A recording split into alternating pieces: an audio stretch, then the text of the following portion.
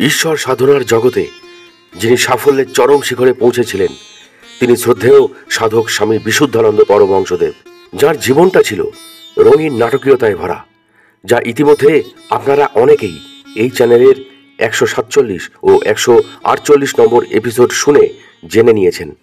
কিন্তু সাধক বিশুদ্ধানন্দকে নিয়ে এই ভিডিওটি প্রায় 95% নতুন, রোমাঞ্চকর, অশ্রুতপূর্ব, অলৌকিক ঘটনায় পূর্ণ।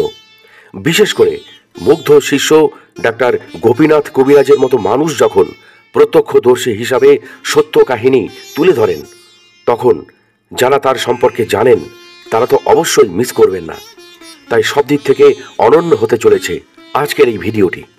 কি ছিল অলৌকিক, অত্যাশ্চর্য সেই সব ঘটনাগুলি জানতে হলে ও এই চ্যানেলে নতুন হলে এখনই সাবস্ক্রাইব করুন আমাদের সাধক অলৌকিক রহস্য ইউটিউব চ্যানেলটিকে।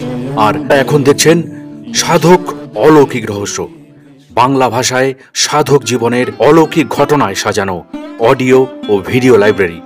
আসুন প্রিয় দর্শক ও শ্রোতা, তাহলে এবার শুরু করা যাক। 1917 সালের শেষের দিক থেকে আকস্মিক কারণবশত পরমহংস বিশুদ্ধানন্দ মহারাজের সঙ্গে ডাক্তার গোপীনাথ কবিরাজের পরিচয় হয়। 7 বছর তার সান্নিধ্যে তিনি কাটিয়েছিলেন। বিশুদ্ধানন্দ যোগী, জ্ঞানী ও ভক্ত ছিলেন। উপরন্তু প্রাচ্য এবং পাশ্চাত্য দর্শন শাস্ত্রে তার প্রগাঢ় দক্ষতা ছিল। চিকিৎসা শাস্ত্রে তার বিশেষ ব্যুৎপত্তি থাকা সত্ত্বেও নানা রকম প্রণালীতে কখনো কখনো অতিরিক্ত বৈদিক মন্ত্রশক্তির প্রভাবে রোগ মুক্তি তিনি করে দিতে পারতেন। প্রথম দর্শনের পর থেকেই গোপীনাথ বাবুর ওপরে বিশুদ্ধানন্দের স্নেহ বেশি বেড়ে যাওয়াতে সবসময় তার সঙ্গে সাক্ষাৎ সম্ভব হতো। এইরকম সৌভাগ্য খুব কম লোকের ভাগ্যেই ঘটে।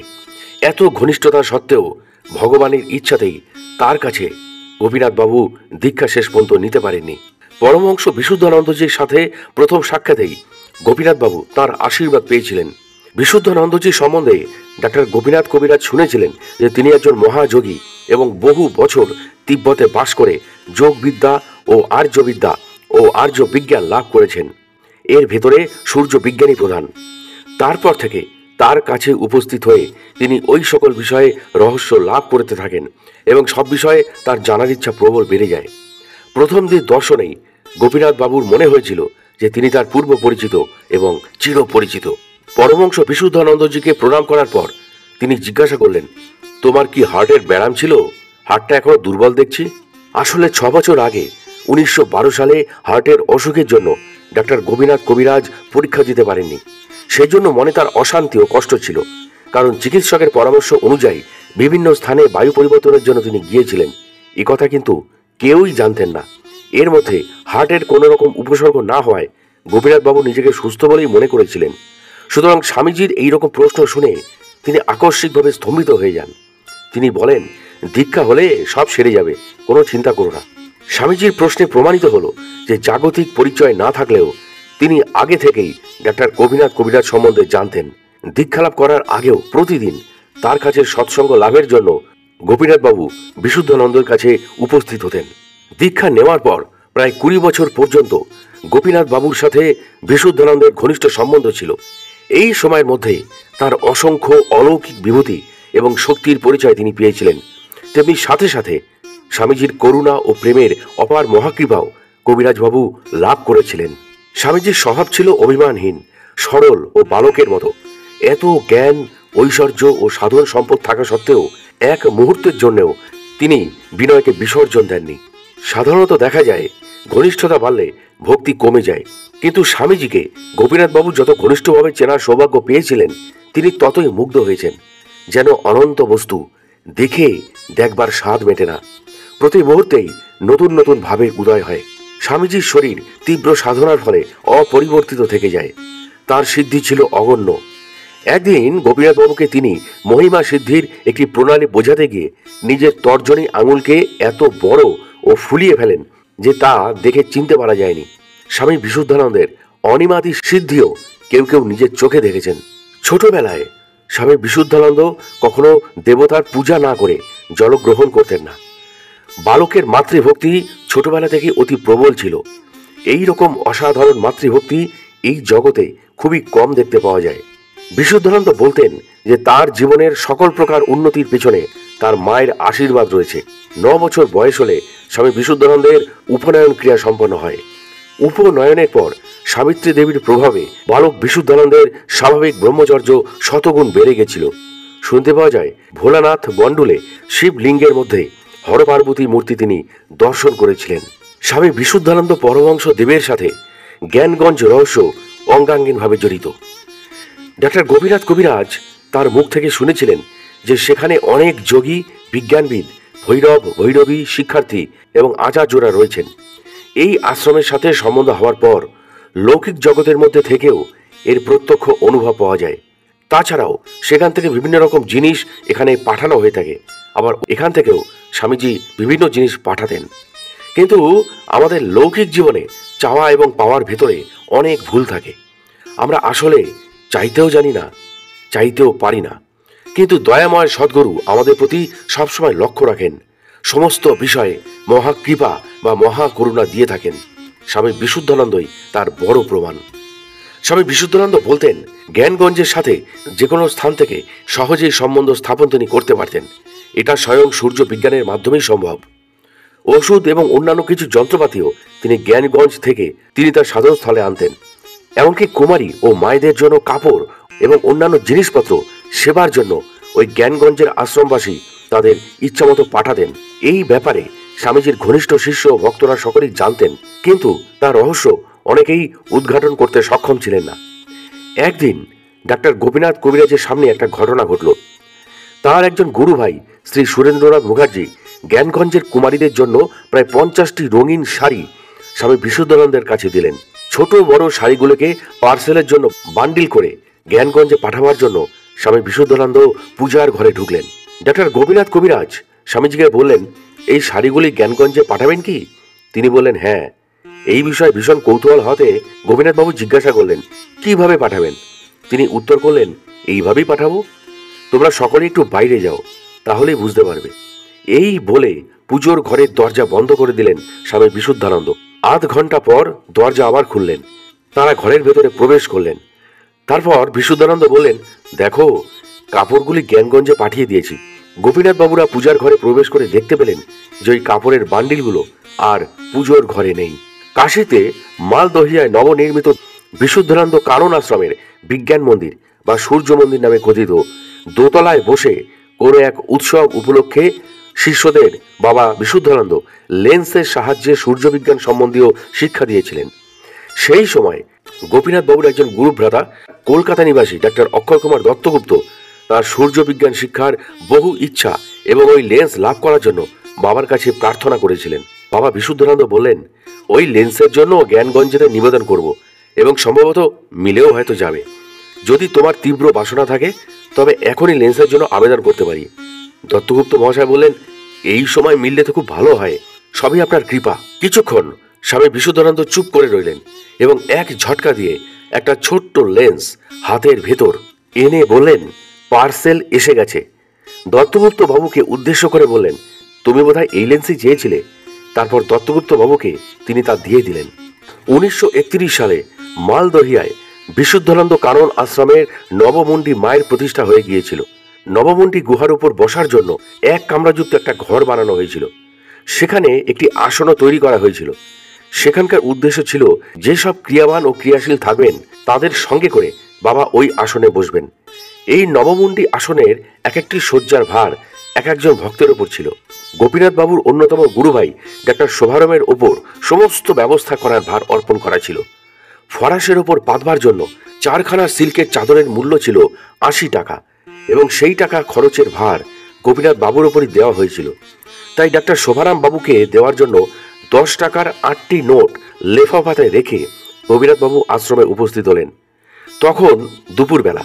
স্বামীজি বিশুদ্ধানন্দ বিজ্ঞান ভবনের পূর্ব দিকে দোতলাতে এক আরাম কেদারায় বসেছিলেন।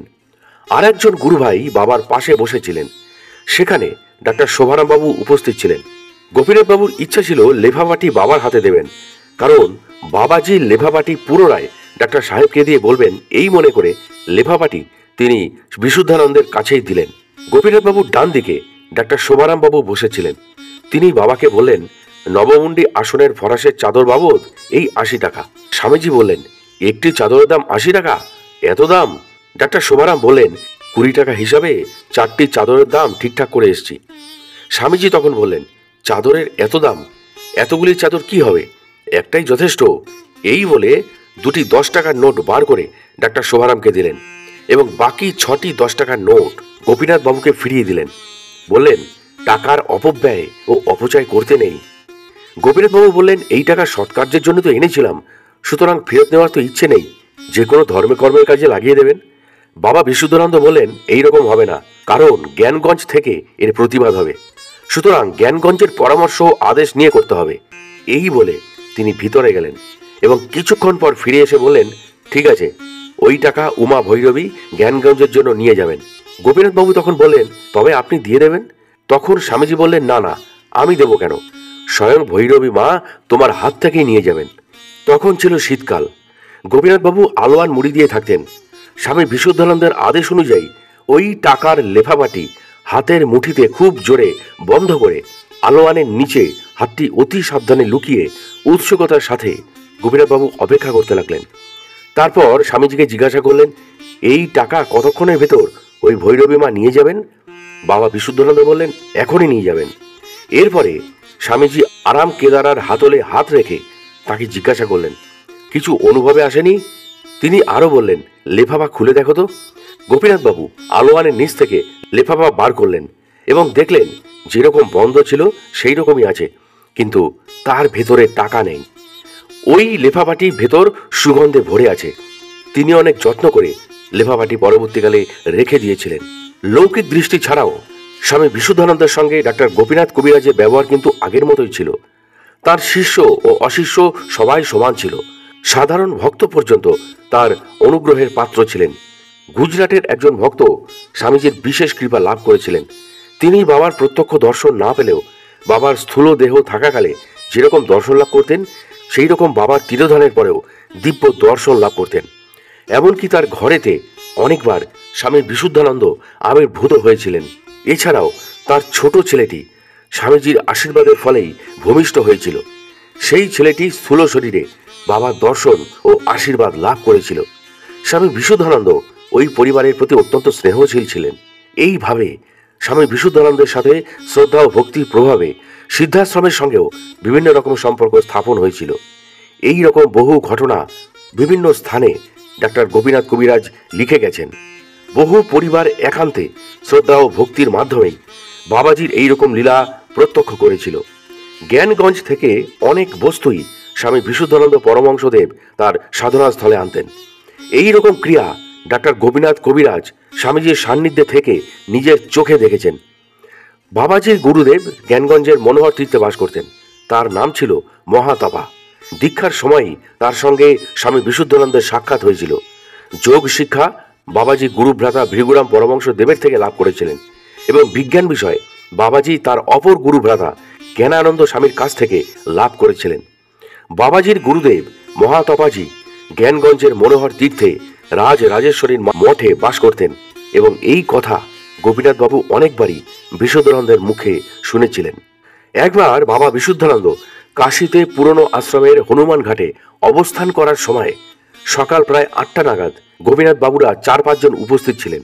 তাদের সৎসঙ্গ পৌরাণিক বিষয়ের উপর সীমাবদ্ধ ছিল এবং নানা রকম কথাবার্তা চলার পর এক ব্যক্তি হঠাৎ বলে উঠলেন, পুরাণেতে অলৌকিক ও অবিশ্বাস্য কথার উল্লেখ আছে, কোনোভাবেই তা কিন্তু বিশ্বাসযোগ্য নয়। যেমন দৃষ্টান্ত স্বরূপ বিষ্ণুর নাভি কমল থেকে ব্রহ্মার উৎপত্তি। এইসব কল্পনা রূপক ছাড়া আর কিছু নয়। এই কথা শুনেই স্বামী বিশুদ্ধানন্দ বলে উঠলেন, যা বা যে বস্তু তোমাদের বুদ্ধির অগোচর বা তোমাদের জ্ঞানের বাইরে, তাকে অস্বীকার করো না। তোমাদের বা অনেকের জ্ঞানের বা দর্শনের বাইরেও অনেক বস্তু আছে, আর সত্যি ওই সমস্ত বস্তু কিন্তু সত্যি থেকে যায়। নাভি কমল ছিল এবং তা এখনো আছে। তখন ওই ব্যক্তি বললেন, নাভি কমল আমি কখনো দেখিনি এবং কেউ দেখেছেন বলেও তো শুনিনি। এমনকি বিজ্ঞানবিদ কোনো ডাক্তারেরা এর কথা কখনো স্বীকার করবেন না বা মানবেন না। তখন বাবা বিশুদ্ধানন্দ বললেন, তোমাদের ডাক্তার কতটুকু জানে? দেহতত্ত্ব অত্যন্ত গভীর, তাই যদি তোমরা নাভি কমল দেখতে চাও তবে এখন তোমাদের দেখাতে পারি। এই বলে তিনি তাকিয়াতে হেলান বা ঠেস দিয়ে নিজের নাভি প্রদেশ খুলে দিলেন এবং তার উপর নিজের হাত বুলাতে লাগলেন। প্রথমে নাভি প্রদেশে একটি গভীর খাদের সৃষ্টি হলো। তারপর সেই জায়গাটা রক্তবর্ণ হয়ে গেল। কিছুক্ষণ পরেই 1.5 ফুট লম্বা একটি সুগন্ধযুক্ত কমল বার হলো সেখান থেকে।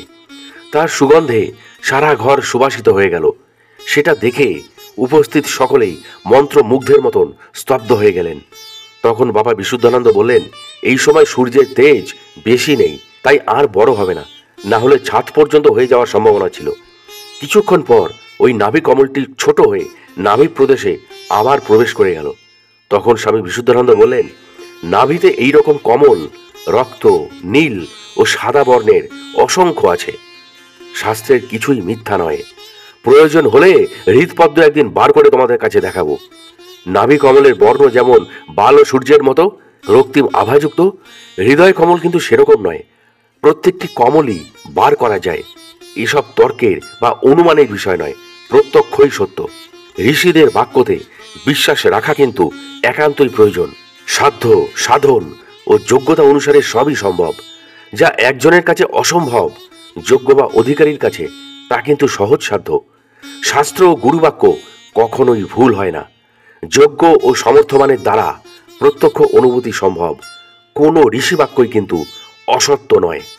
সাধারণ লোকের কাছে তাদের সীমিত জ্ঞানের জন্য অবিশ্বাস হতেই পারে, কিন্তু বিজ্ঞানের কাছে তা অবশ্যই সহজসাধ্য বলে কিছুক্ষণ থামলেন স্বামী বিশুদ্ধানন্দ পরমহংসদেব।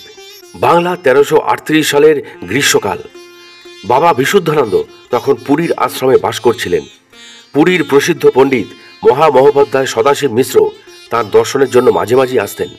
একদিন কথা প্রসঙ্গে তিনি বললেন, শ্রীকৃষ্ণ যে স্বদেহে অর্জুনকে বিশ্বরূপ দেখিয়েছিলেন, এটা মানুষের ধারণার অতীত। আসলে ছোট জায়গায় বিশাল দৃশ্য দেখানো কিভাবে সম্ভব? বাবা বিশুদ্ধানন্দ তখন বললেন, 3.5 হাত স্থানের কথা কি ভাগবতে পড়নি কি? শ্রীকৃষ্ণ মুখ হাঁ করে মুখ গহ্বরের মধ্যেই যশোদাকে বিশ্ব ব্রহ্মাণ্ড দেখিয়েছিলেন। মানুষের দেহে মুখ গহ্বর কতটুকু স্থান? বিন্দুতে সিন্ধু দর্শনের কথা শুনেছ তো? মিশ্রজি তখন বললেন, শুনেছি, কিন্তু কিভাবে তা সম্ভব? ওই ব্যাপারটাই তো আমরা বুঝি না। এই রকম কথাবার্তা বলতে বলতে বাবা বিশুদ্ধানন্দ নিজের মুখটি হাঁ করে সদাশিব মিশ্রকে বললেন, দেখো দেখি মুখে কি আছে। সদাশিব মিশ্র বললেন, কই, বিশেষ কিছু তো দেখছি না। বাবা বিশুদ্ধানন্দ বললেন, ভালো করে দেখো। বাবা বিশুদ্ধানন্দ মুখ হাঁ করেছিলেন, অথচ সদাশিব মিশ্র কানে বারবার শুনতে লাগলেন বাবাজি বলছেন, ভালো করে দেখো। হঠাৎ ভাগ্যবান পণ্ডিত মশায়ের দৃষ্টিপথ খুলে গেল। গীতায় যে ভগবান বলেছেন, দিব্যং দদামিতে চক্ষু, অর্থাৎ অর্জুন, তোমাকে দিব্য চক্ষু দিচ্ছি। মিশ্রজির সেই অবস্থা হলো। মিশ্রজি দেখলেন বাবা বিশুদ্ধানন্দের মুখের ভেতরে উত্তাল ঢেউ নিয়ে সুবিশাল সমুদ্র, পারাপার দেখা যাচ্ছে না। হঠাৎ যেন ছবিটা পাল্টে গেল। তিনি দেখলেন প্রচুর বৃক্ষ লতা ভরে এক বিশাল উচ্চ শৃঙ্গ পর্বত। আবারও পরিবর্তন হলো। এরপর কৃষিক্ষেত্র, মাঠ, বন, নগর, দিব্য মিশ্র দৃশ্য দেখে মিশ্রজি অভিভূত হলেন। তখনও তিনি একইভাবে কানে শুনছেন, ভালো করে দেখো, অথচ মুখ হাঁ করে থাকলে তো কথা বলতে পারি না আমরা। সেখানে উপস্থিত কোনো একজন ব্যক্তি কিন্তু সেই কথা বা সেই দৃশ্য একেবারেই শুনতে পাচ্ছেন না, তারা শুধু দেখছেন। সদাশিব মিশ্র অবাক চোখে স্বামী বিশুদ্ধানন্দের মুখের দিকে তাকিয়ে আছেন। প্রায় 15 মিনিট মিশ্রজির এইরকম অদ্ভুত দর্শন ঘটল। বাবাজি তার মুখ এরপর বন্ধ করলেন। মিশ্রজিও বাইরের দিকে দৃষ্টি দিলেন। স্বামী বিশুদ্ধানন্দ বললেন, দেখলে অল্প জায়গাতেও বিশাল দৃশ্য দেখা যায় কিনা? মিশ্রজি বললেন, হ্যাঁ বাবা, দেখেছি এবং পরমভাবে কৃতার্থ হয়েছি। এই বলে তিনি বাবা বিশুদ্ধানন্দ পরমহংসদেবের চরণে মাথা রাখলেন এবং উপস্থিত লোকেদেরও নিজের দর্শনের বিষয়ে সবকিছু বিস্তারিতভাবে প্রকাশ করলেন। ডাক্তার গোপীনাথ কবিরাজের একজন গুরু ভাই শ্রী ভূষণচন্দ্র বসু মহাশয় কাশীতেই আশ্রমের কাছাকাছি ভাড়াটিয়া বাড়িতে বাস করতেন। তার বৃদ্ধ অবস্থাতেই তার স্ত্রী মারা যান। সেই জন্য তাকে দেখার মতো কোনো লোক ছিল না এবং বাবা বিশুদ্ধানন্দ যে পর্যন্ত কাশীতে বাস করতেন সেই পর্যন্ত সবসময় তার সেবা কার্যে নিযুক্ত থাকতেন। একদিন রাতে নিজের ঘরে চৌকির ওপর শুয়েছিলেন ও কাছেই যোগক্রিয়ায় যোগ দণ্ড রেখেছিলেন। রাত্রি 2টোর পর শ্রী ভূষণচন্দ্র বসু মহাশয় চৌকির ওপর থেকে পড়ে যান এবং পড়ে যাওয়ায় ঘুম ভাঙতে তিনি দেখতে পেলেন ত্রিশূলের ওপর পড়ার কথা ছিল, অথচ 1.5 হাত দূরেতে পড়েছেন এবং ঘরের ভেতরে পদ্ম ফুলের গন্ধ অনুভব করছেন। বুঝতেই পারলেন যে গুরুদেব স্বামী বিশুদ্ধানন্দ তার প্রাণ রক্ষা করেছেন, কারণ গুরুদেব সূক্ষ্ম শরীরে সেখানে উপস্থিত হতেন এবং সেখানেই দিব্য গায়ের গন্ধ পাওয়া যেত। বসু মহাশয় বুঝতে পারলেন যে ত্রিশূলটি পেটে বিদ্ধ হওয়ার কথা ছিল, কিন্তু বিদ্ধ না হওয়াতে এবং বাবার উপস্থিতির কথা এবং প্রাণ রক্ষার কারণে বারবার তার গুরু কৃপার কথাই মনে হতে লাগলো। ওই সময় স্বামী বিশুদ্ধানন্দ কাশীতেই ছিলেন। পরের দিন শ্রী ভূষণবাবু ওই ঘটনাটি বাবার কাছে নিবেদন করলে বাবা হাসতে হাসতে বললেন, হ্যাঁ, তোমরা আরাম করে শুয়ে থাকো, আর আমাকেই তার জন্য পাহারা দিতে হয়। ওখানে আমি উপস্থিত ছিলাম। শ্রী ভূষণবাবু বাবাকে বললেন, এই ঘটনার রহস্য তো কিছুই বুঝতে পারছি না। তখন বাবা বিশুদ্ধানন্দ বললেন, শিষ্যের আকর্ষণে বা তার মঙ্গলের জন্য বা রক্ষার জন্য যেখানে সেখানে যাওয়া সম্ভব, তাতে আশ্চর্য হওয়ার কিছু নেই। তিনিও রক্ষা করতে পারেন, আর আর্তের করুণ আহ্বানেও উপস্থিত থাকতে পারেন, সেটা সত্য। কিন্তু যে শিষ্য ঘুমে অচেতন, নিজেকে রক্ষার জন্য তিনি প্রার্থনা করেননি এবং তিনিও সেই সময় যোগাসনে ক্রিয়ারত, সেই অবস্থায় সমাধিতে মগ্ন ছিলেন, কিভাবে জানতে পারলেন ও কিভাবে রক্ষা করলেন? যোগী যোগাসনে থেকেও স্থূলরূপেও ভক্তের রক্ষার জন্য হাজার হাজার মাইল দূরে থেকেও অনুভব করতে পারেন। তাই বিপদের সময় বিদ্যুতের চেয়েও দ্রুত গতিতে ভক্তের কাছে সাকার বা নিরাকার রূপে বিশুদ্ধানন্দ উপস্থিত থাকতে পারতেন। তাতে কিন্তু তার নিজের যোগভঙ্গ হতো না, অথচ অখণ্ড সত্তায় নিষ্ক্রিয় থাকলেও তিনি ক্রিয়াশীল থাকতেন। ডাক্তার গোপীনাথ কবিরাজের শ্রদ্ধেয় গুরুদেব স্বামী বিশুদ্ধানন্দ পরমহংসদেব পুরীতে বাসকালে একটি বাড়ির 3 তলায় বাস করতেন। সেখানে একদিন আরাম কেদারে তিনি বসেছিলেন এবং সেখানে সৎসঙ্গ হচ্ছিল। তখন তিনি একদিন বাবাকে বললেন, আপনার শরীর থেকে যেরকম নিরন্তর গন্ধ বার হয়, সেই রকম শ্রীকৃষ্ণ, বুদ্ধদেব ও শ্রী চৈতন্যের শরীর থেকেও গন্ধ নিরন্তর বার হতো এবং তার শাস্ত্রে বলা আছে, ভগবান বুদ্ধদেব যেখানে বাস করতেন সেখানকার নাম ছিল গন্ধকুটি। বুদ্ধদেবের শরীর থেকেও সুগন্ধ বার হতো। ইউরোপীয় পণ্ডিতদের এই রকম গায়ের গন্ধ সম্পর্কে কোনো ধারণা না থাকায় অনেক ক্ষেত্রে তারা এগুলোকে ফুলের গন্ধ বলে মনে করতেন। চৈতন্যদেবের শরীর থেকেও কিন্তু পদ্মের গন্ধ বের হতো। দক্ষিণ ভারতে কোনো এক অঞ্চলে বাস করার সময় ওই পরিবারের ধর্মপত্নী চৈতন্যদেবের গা থেকে গন্ধ পেয়েছিলেন এবং শরীরের তেজপুঞ্জ দেখে তিনি চৈতন্যদেবকে বলেছিলেন, আপনি তো ভগবান, ভগবানের সমস্ত লক্ষণই আপনার ভেতরে রয়েছে। সেই চৈতন্যদেব সে বিষয়ে নিরুত্তর থাকলেও শেষ পর্যন্ত সে ভক্তের অভিলাষ কিন্তু পূর্ণ করেছিলেন তিনি। চৈতন্যদেব পর্যটন করার সময় গোবিন্দ দাসও তার সঙ্গে থাকতেন। চৈতন্য চরিতামৃতের মধ্যলীলাতে এই গন্ধের কথা বর্ণনা করা হয়েছে। তারপর বিশুদ্ধানন্দ বললেন, এই গন্ধের বিবরণকে কিছু পেয়েছো? গোপীনাথ বাবু বললেন, হ্যাঁ পেয়েছি। নীলকমল, তুলসী মঞ্জরি, কস্তুরী ও শ্বেত চন্দনের সংমিশ্রণে যে গন্ধ বার হয়, শ্রীকৃষ্ণের গায়ের গন্ধ অনেকটা সেই রকম। গোপীনাথ বাবু এই কথা বলার সঙ্গে সঙ্গে বাবা বিশুদ্ধানন্দ শূন্যে এক ঝটকা দিয়ে শাস্ত্রের 6 পদার্থের মিশ্রণে অপূর্ব গন্ধ তৈরি করে দিলেন। তিনি বিশুদ্ধানন্দকে বললেন, বাবা, আমার ইচ্ছা এই সুগন্ধ আপনি কিছুক্ষণ স্থায়ী রূপে থাকার ব্যবস্থা করে দিন। বিশুদ্ধানন্দ তখন একটি শিশি আনতে বললেন। গোপীনাথ বাবু একটি হোমিওপ্যাথিকের ছোট শিশি আনলেন। তখন বিশুদ্ধানন্দ লোকোত্তর সৃষ্টি প্রক্রিয়ার মাধ্যমে ওই গন্ধকে তেলে পরিবর্তিত করে শিশিতে ভর্তি করে দিলেন। সেটা গোপীনাথ বাবুর কাছে বহুদিন ছিল। মহামহোপাধ্যায় পণ্ডিত প্রমথনাথ তর্কভূষণ সুঘ্রাণ আঘ্রাণ করে বিভোর হয়ে গিয়েছিলেন। একবার বাবা বিশুদ্ধানন্দ কাশীতে থাকাকালীন কুলগুরুর এক পুত্র কাশীতে বেড়াতে আসলেন।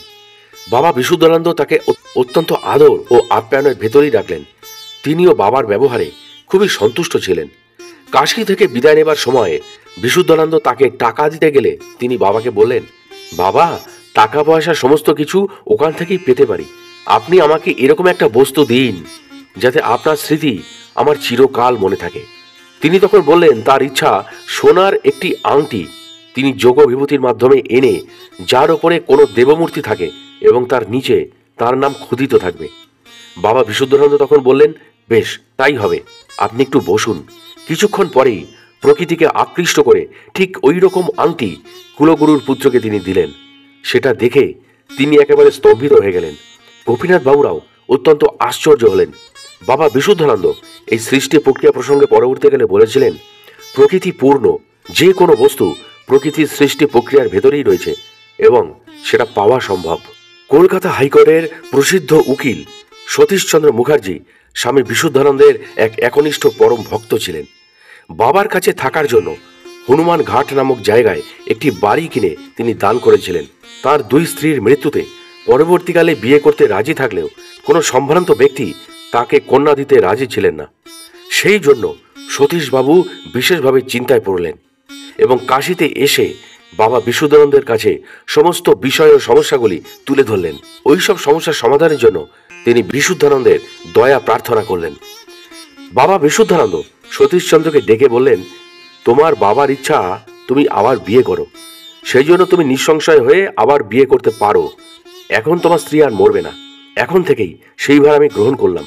যদি তোমার স্ত্রী কখনো মারা যান তবে সেই জন্য আমি দায়ী থাকলাম। প্রয়োজনে নতুন স্ত্রী আবার সৃষ্টি করে দেব।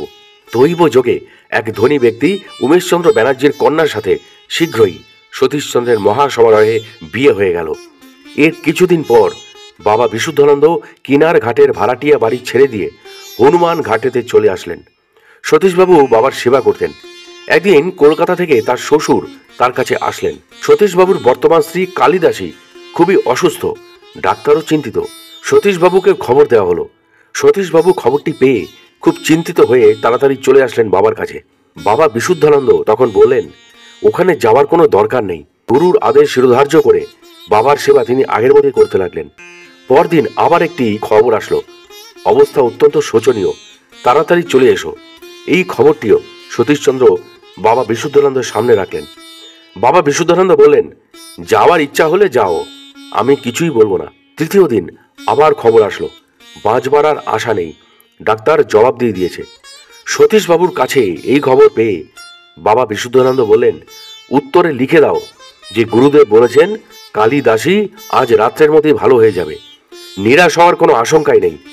তারপর স্বামীজি বললেন, আজ রাত্রে তিনি কিছুই খাবেন না, আজ তার ভীষণ জ্বর হবে, সেই জন্য কাউকে চিন্তা করতে বারণও করলেন। রাত্রি 10টার সময় বাবা বিশুদ্ধানন্দের তীব্র জ্বর আসলো, 105 ডিগ্রি জ্বর উঠেছিল। রাত্রে কয়েক ঘন্টা ভীষণ কষ্টও পেয়েছিলেন। দিনের বেলায় সুস্থ হলেন। সকালবেলায় সতীশচন্দ্রের কাছে আবার খবর আসলো, কালিদাসী সুস্থ আছে এবং রোগ মুক্ত হয়েছে। প্রায় প্রতি বছর গরমকালে বাবা বিশুদ্ধানন্দ পুরীতে এসে বিশ্রাম করতেন। সেইখানে বাবার একজন পুরনো শিষ্য শ্রী কামাখ্যা ব্যানার্জি সমুদ্রে অসাবধানতাবশত স্নান করার ফলে ঢেউয়ের আঘাতে ভীষণভাবে আহত হন।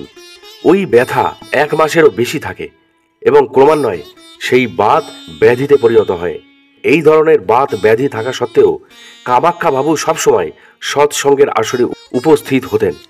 একদিন ওই রকম সৎসঙ্গের আসরে কটক থেকে নতুন আসা একজন IMS উপস্থিত হয়েছেন।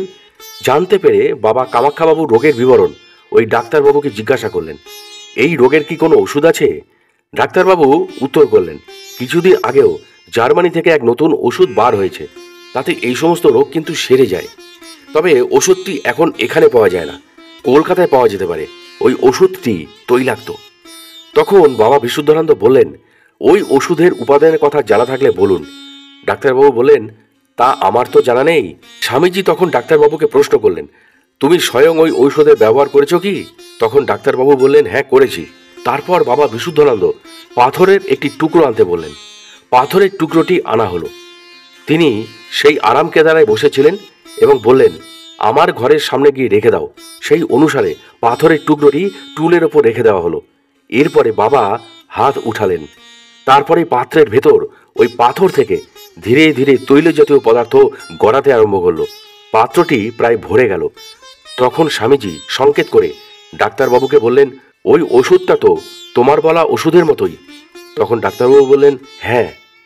বাবা বিশুদ্ধানন্দ এই রহস্যের ব্যাখ্যা করতে গিয়ে বললেন, তুমি যেহেতু সরাসরি ওই ওষুধটি দেখেছিলে, ওই উপাদানগুলো তোমার মনের মধ্যে ছিল, তাই আমি ভৌতিকভাবেই সেটা তৈরি করে নিলাম। এটাকেই বলে পঞ্চীকরণের উপায়। কামাখ্যা ব্যানার্জি ওই তেল সেবন করে কিছুদিনের মধ্যেই তার বাতের ব্যাধি থেকে মুক্ত হলেন। 1929-30 সালের কথা। ওই সময় বাবা বিশুদ্ধানন্দ ভবানীপুরে ছিলেন। ডাক্তার গোপীনাথ কবিরাজ কাশীর গোধলিয়ারের কাছে সর্বমঙ্গলা লেনের একটা ভাড়াটে বাড়িতে থাকতেন। তার স্ত্রীর শরীর খুবই খারাপ ছিল। ডাক্তারের চিকিৎসায় কোনো ফলই হচ্ছিল না। সেটা দেখে শুনে তার দেহের অসুখের জন্য উদ্বিগ্ন হয়ে তিনি কোনো সিদ্ধান্তে পৌঁছাতে পারছিলেন না। সকল প্রকার ডাক্তারের পরামর্শ অনুযায়ী গোপীনাথবাবু চিকিৎসা করালেও তার শ্বাসকষ্ট দূর করতে অক্ষম হন।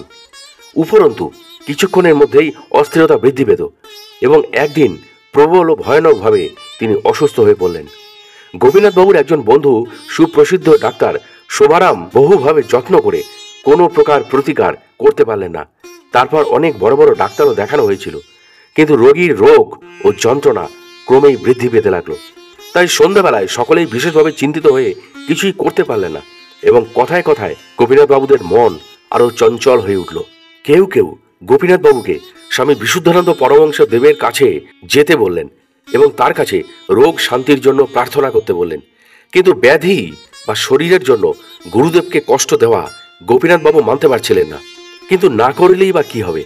যিনি সর্বজ্ঞ মর্মজ্ঞ তিনি তো সবই জানেন, বা তার জ্ঞান কোনো কিছু দিয়ে আটকানো যায় না। দেখা গেল প্রায় 11টা-12টার সময় রোগীর ঘরেতে পদ্মের সুগন্ধ। ওই সময় গোপীনাথ বাবুর ধর্মপত্নীর কিছুটা আরাম বোধ হলো এবং অস্থিরতাও কমে গেল। হঠাৎ করে স্বামী বিশুদ্ধানন্দের আগমনে তার উদ্দেশ্যে প্রণাম করলেন ডাক্তার গোপীনাথ কবিরাজ। তার স্ত্রীর কিন্তু রোগের উপশম হয়ে গেল। পরের দিন সকাল 8:30টার সময় যখন নিচের কামরাতে নিজের ঘরে গোপীনাথ বাবু বসেছিলেন, তখন এক ভৃত্য এসে তাকে খবর দিল, উপরে মা আপনাকে ডাকছেন। গোপীনাথ বাবু উপরে চলে গেলেন এবং বললেন, তুমি কি জন্য ডাকছো? তার স্ত্রী বললেন, প্রায় 5 মিনিট আগে গুরুদেব এখানে এসেছিলেন। গোপীনাথ বাবু তখন বললেন, গুরুদেব তো গতকাল রাত্রেও এসেছিলেন এবং তাতেই তোমার রোগ মুক্তি হয়েছে। তার স্ত্রী তখন বললেন, আমি যখন বাথরুম থেকে ফিরছিলাম তখন দুর্বলতা বশত আমি পড়ে যাচ্ছিলাম। সেই সময় গুরুদেব স্থূল শরীর ধারণ করে আমাকে ধরলেন। তার দাড়ি আমার শরীরে লেগেছিল, এমনকি আমার হাতে 10টি বড়ি দিয়ে গিয়েছেন এবং সেটা কিভাবে খেতে হবে সেটাও বলে গেছেন। আমি কিন্তু তা ভুলে গেছি। তারপর তিনি অদৃশ্য হয়ে গেলেন। গোপীনাথ বাবু তখন বললেন, যখন নিয়মবিধি জানা নেই তখন কিভাবে তা ব্যবহার করবে? সুতরাং ওই রকম ওষুধ তার কাছে রেখে তিনি চিঠি দিলেন। তারপর উত্তরে স্বামী বিশুদ্ধানন্দ কিভাবে খেতে হবে সেটা আবার তিনি জানিয়ে দিলেন। গোপীনাথ বাবুর ধর্মপত্নী আবার আগের স্বাস্থ্য ফিরে পেলেন। কিছুদিন পর বাবা বিশুদ্ধানন্দ কলকাতা আশ্রমে থাকাকালীন সেখানে উপস্থিত থেকে এই সব ঘটনার পরিপ্রেক্ষিতে কিছু প্রশ্ন গোপীনাথ বাবু তাকে জিজ্ঞাসা করেছিলেন। তিনি বলেছিলেন, তিনি কলকাতাতে অবস্থান করে কিভাবে কাশীতে উপস্থিত হলেন এবং সেখানে তার স্ত্রীর প্রাণ রক্ষা করলেন। একই সঙ্গে 2 স্থানে বর্তমান থাকা কিভাবে সম্ভব? স্বামীজি তখন হাসতে হাসতে বললেন, যখন বৌমা বাথরুমে পড়ে যাচ্ছেন তখন আমি তাকে ধরে ফেললাম। ডাক্তার গোপীনাথ কবিরাজ তাকে বললেন, আপনাকে আপনার বৌমার অসুস্থতার জন্য কোনো রকম খবর তো আমি দিইনি, তাও প্রায় 500 মাইল দূরে আপনি কিভাবে তাকে ধরলেন এবং তার অসুস্থতার কথা জানলেন? বাবা বিশুদ্ধানন্দ তখন বললেন, তুমি যোগীর অর্থ কি বুঝেছ? যোগীর অর্থ অখণ্ড সত্তার সাথে প্রতিনিয়ত যুক্ত থাকা। দেশ কাল বা কোনো অবস্থাতেই তাকে আটকানো যায় না। তিনি এই শরীরেই সর্বকালেই বর্তমান থাকেন। কাশীতে থেকেও কলকাতায় আবির্ভূত হওয়া থেকে কোনো অসুবিধা থাকতে পারে? প্রিয় দর্শক ও শ্রোতা, আজকের এই কাহিনীটি আপনাদের কাছে কেমন লাগলো তা অবশ্যই আমাকে কমেন্ট ও লাইক দিয়ে জানাবেন। এবং এই ধরনের কাহিনী নিয়মিত যদি পেতে চান তবে অবশ্যই আমাদের সাধক অলৌকিক রহস্য ইউটিউব চ্যানেলটি একটুও মনে দ্বিধা না রেখে বা সময় নষ্ট না করে এখনই সাবস্ক্রাইব করে ফেলুন এবং পাশের বেল আইকনটিও অল করে দিতে ভুলবেন না। তাহলে আজকের মতো বিদায় নিচ্ছি। খুব শিগগির ফিরে আসছি কোনো মহাত্মা যোগী পুরুষের অলৌকিক জীবন কথাকে নিয়ে।